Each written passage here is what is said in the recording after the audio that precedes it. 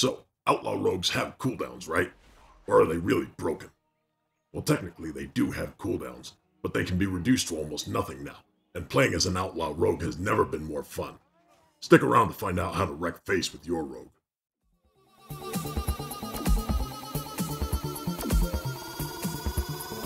Take it to the next level.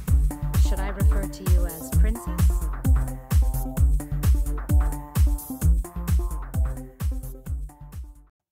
So what's the deal with Outlaw rogues? How do we remove cooldowns from our gameplay? Well, I'll tell you. Outlaw rogues' cooldown reduction got a nice little upgrade in Dragonflight. Our blades have become very restless, and it's as though we don't even have cooldowns. And this is going to be the key to making sure you have your abilities ready for that next pack, or that next burst phase. As long as you keep beating the hell out of whatever it is you fancy beating, you're going to be able to keep it rolling.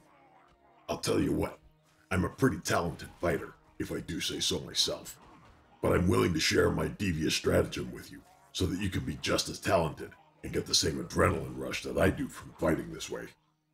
Make sure you take advantage of every opportunity. When opportunity does strike, it strikes twice. That is, your sinister strike strikes twice. And when that happens, you need to make sure to fan that hammer. When you fan the hammer, you're going to be able to get 6 shots off really quick. The next time you use that pistol shot, it'll be fully loaded with 6 shots, each of which will generate a combo point.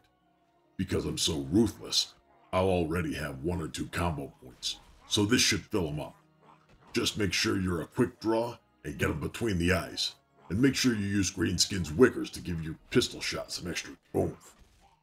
Alright, you heavy-hitting dungeon dwellers, let's talk about your swordplay next. If you want to make sure your foes are summarily dispatched, it's time to pay attention. With enough practice, you'll be able to dispatch your enemies using less energy, and you'll be able to deal more damage as a result. The key to becoming a true weapon master is to make your opponents feel as if they are in a flurry of blades. To make your blades dance with precise cuts to ensure that you can engage 8 targets at once and deal maximum damage, even when you're not completely surrounded. Top all that off with some deft maneuvers, Parkour! and some acrobatic strikes, and you'll be able to keep your opponents at a safe 5-yard distance. This extra 5 yards can really be helpful in those situations where you need to avoid getting hit in the face with a giant cleave, or when you need to move so you don't drop something ugly on your buddies. And now a word about energy conservation from our sponsor. Oh, never mind, no sponsors. But we do need to talk about energy in order to improve that adrenaline rush we got going on. Your potency in combat will depend greatly on your energy regen. Without enough energy, you won't be able to put a magnificent fatal flourish on the beautiful carnage you've been dishing out. For those of you who are tight spenders, you'll understand the importance of managing your resources in order to seal your opponent's fate. The only thing that should be said of you is that you were vigorous. He was very vigorous, Father. For anyone still struggling to have enough energy and prefer a simpler playstyle, feel free to grab a spot of Thistle Tea. But let me say this with resounding clarity. An echoing reprimand against your opponent will net you more overall damage in most situations. The trade-off here will be a slightly higher skill level with the class and rotation management. Now it's time for the deeper stratagem. How does this all come together? We need to roll the bones to give us an edge in the fight. But we're not just going to count the odds and hope for the best. We will count the odds because that's important. But we're going to use either a little sleight of hand, or we're going to load our dice. You cheated. Pirate. Either way, we'll improve the chances of getting multiple buffs out of this ability, and these buffs are too great to ignore. Let's get into them. When it comes to keeping your adrenaline rush going, and keeping your dreadblade slicing your enemies to ribbons, one of the more important buffs you can get from rolling the dice is true bearing. This adds to the restless blades, and combined will give you a total of 10.5 seconds cooldown reduction on the appropriate abilities. Assuming you're using finishing moves with 7 combo points, which will be the case for most of your finishing moves. Another way the dice can roll is skull and crossbones. Assuming you are the weapon master you wish to be, you'll have a 60% chance for your sinister strike to strike twice. 60% of the time, it works every time. This allows for you to fan the hammer, so using your next pistol shot will fill up your combo points. Broadside is generally regarded as one of, if not the best buff you can get from Roll the Bones. You get an extra combo point every time you use an ability that generates one, and those abilities will do 15% more damage. This buff will likely cause you to overcap combo points more often than it used to, but it's still going to be a great buff to get. The other 3 buffs you get from Rolling the Bones are going to feel relatively passive and have less of an impact. Buried Treasure gives a boost in energy regeneration, which will certainly help the overall flow of your gameplay. Grand Melee gives you some leech and adds 2 seconds of Slice and Dice for each combo point spent, which is nice because you won't need to actively use the Slice and Dice ability nearly as often. Ruthless Precision gives you some extra crit to your abilities.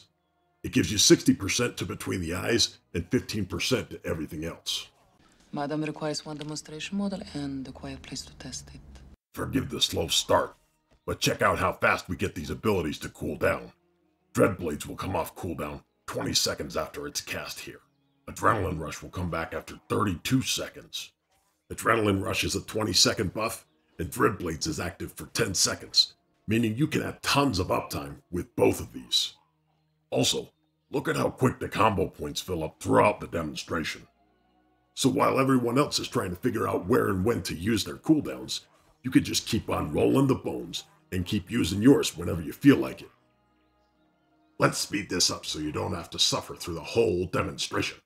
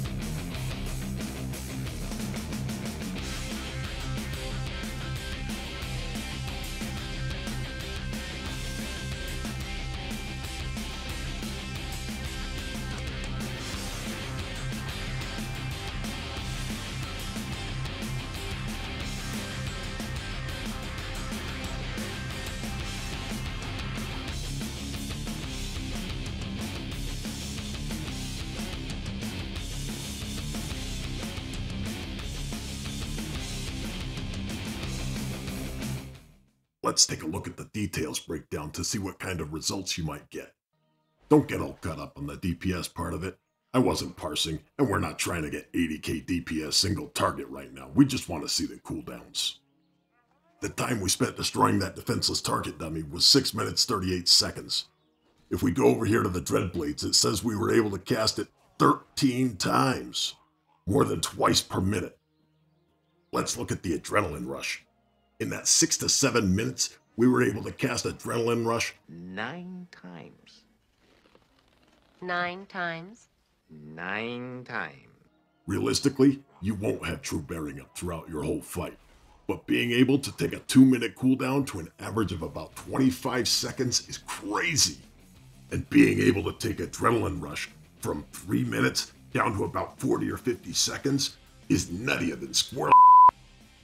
So if you were looking to have some fun during the Dragonflight expansion, Outlaw Rogue is where it's at. Now, if you would please slash the like button with your Dreadblades on the way out, and subscribe if you like hanging out here.